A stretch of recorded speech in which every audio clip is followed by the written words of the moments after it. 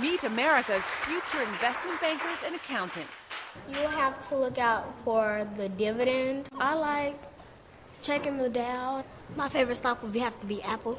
At Ariel Academy, students learn how to make money. Basically, the financial ratio, it helps the business save money. I think everybody should at least save half of their money. Don't forget your decimals. And invest money, real money. KFC, Pepsi, Taco Bell. Thanks to the school's unique saving and investment curriculum. The incoming first grade class gets a $20,000 endowment. When they get to fifth grade, students will start to choose stocks that they think we should be buying, and we will buy them. Stock price for Churches in Dwight, $67.58, and the dividend is 14 cents per share. When students graduate from 8th grade, the $20,000 goes back to the incoming first grade. Any profit above that amount gets split. Half goes to improving the school or to charity. The other half gets divided among the kids. We're not going to invest in that at all. Of course, some years, like 2009, there's no profit, and the kids learn that investing is no slam dunk.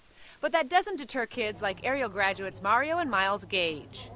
I have my own portfolio, and it's just really amazing. I'm able to take everything that I learned at Ariel to the next level. Miles and Mario weren't the only ones in the family getting an education. I started looking over some of the materials that they were bringing home. It was still a little foreign to me, but then they kind of broke it down like children do, and I started getting a little excited about that, and then the knowledge. And I'm like, wow, you know what? This is fun.